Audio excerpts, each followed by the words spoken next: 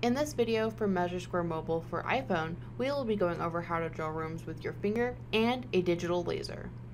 To start, tap on the pencil icon at the bottom left.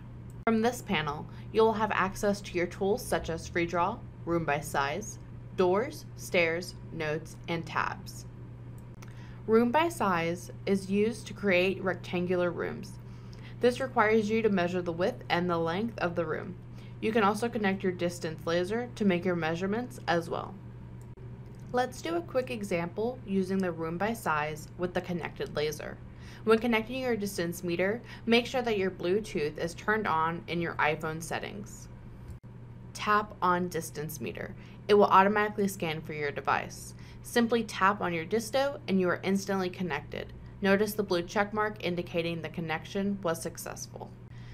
Now let's measure the width. Tap on width and measure by holding the laser against the wall and measuring east to west across the room, and your measurement will appear.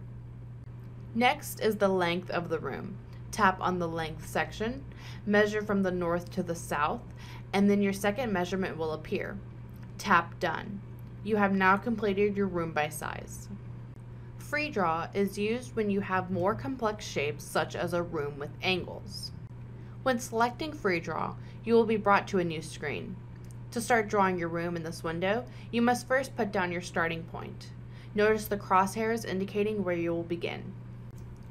Once the starting point is placed, you can start with the swipe and drag your finger on the screen in the direction of the wall that you are measuring.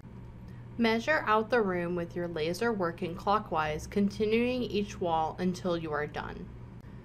When you reach to a door, select door at the bottom of your screen. Place your laser in the door frame and measure.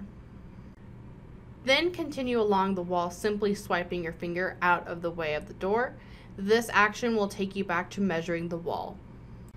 When you've reached your angle wall, simply tap done in the top left to close out your room.